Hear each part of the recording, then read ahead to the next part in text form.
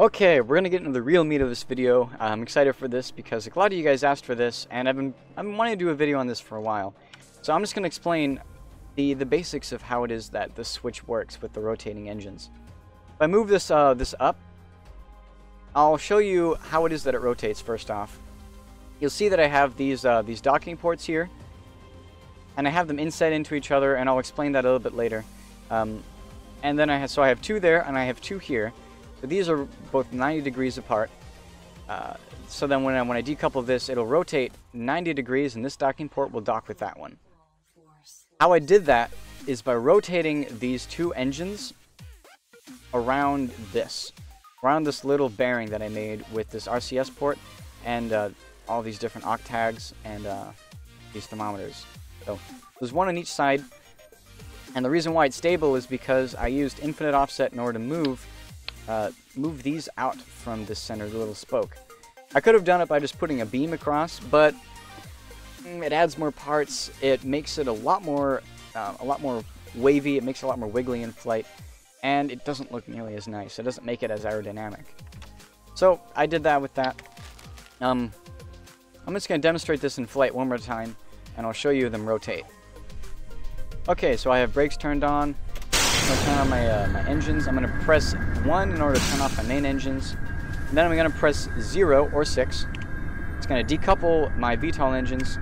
And you swap over to them and just throttle up. Use SAS. And there you go. The docking port that was over there is now rotated up 90 degrees. And along with that, these engines have rotated up as well. Let me focus on this cubic octag. And I'll do the same exact thing, but this time just focused on here so you can see. Boom. Look at that. Alright. I'm going to just show you how this hinge works and how it was that I was able to align them so perfectly. First off, docking ports are always hokey. They're always weird to mess around with, and I'm just going to show you the colliders on these. Once again, this is the kaleidoscope mod that lets you do this. Any part that is an odd shape that they had to make the collider for custom is blue. Any part which is a rectangle is going to have it in yellow, and any part which is a sphere, which as far as I can tell is just this RCS port, is going to be in red. Now I'm just going to press this button. It's going to turn them all off again. This is the icon that shows it. The other one is editor extensions. Okay, so looking at this, these RCS ports, let me show the colliders on both of them. What I did here is perfectly align them to each other so I could get the rest of it aligned. This is the collider for the top, that's the collider for the bottom, separated in the middle, and you see this very thin blue line.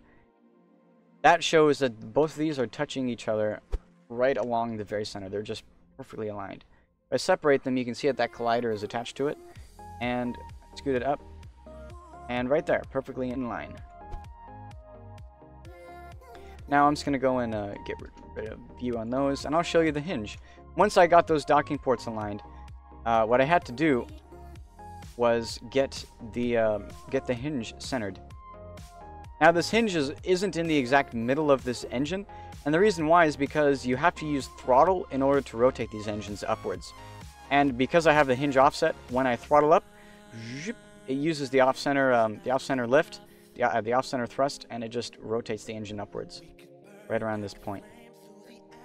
Okay, let's have a look at this collider and how it is that I got these hinges working. Now, a really annoying stock bug that all of you guys who build very precise crafts, stock bug that you'll notice is the clipping plane with the camera. The colliders are kind of different.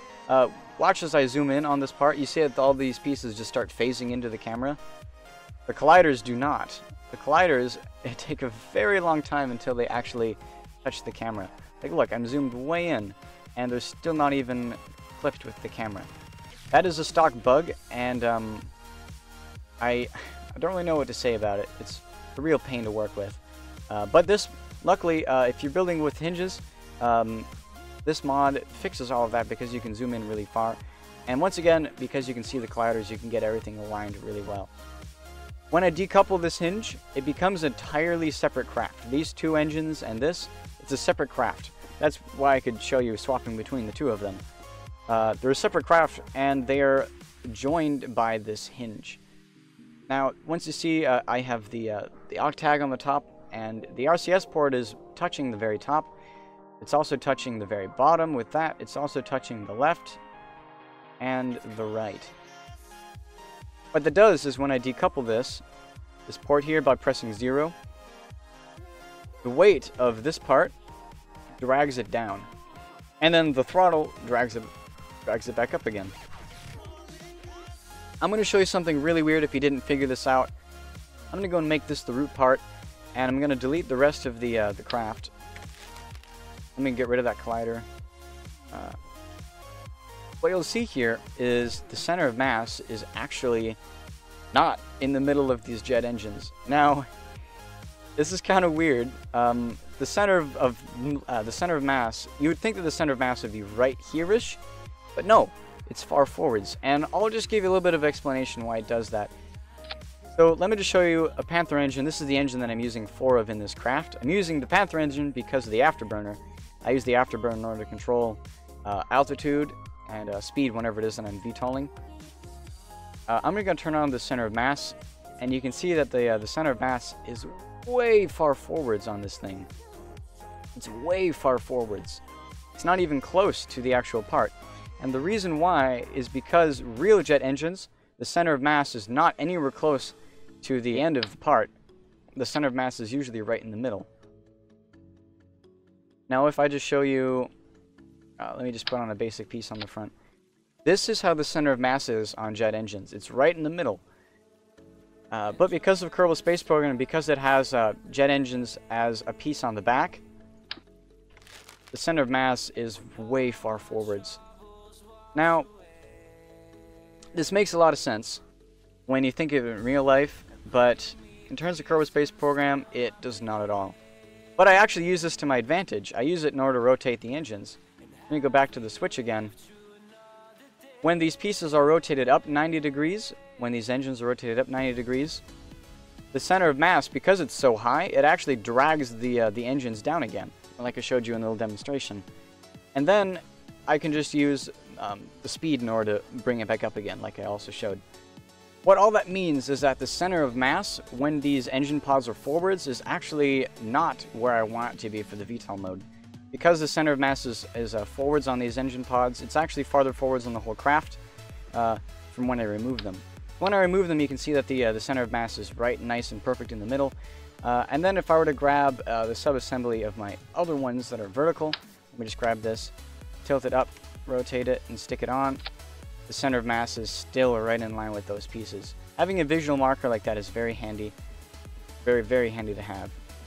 The other thing you'll notice is that all of these missile pods are also perfectly in line with the center of mass.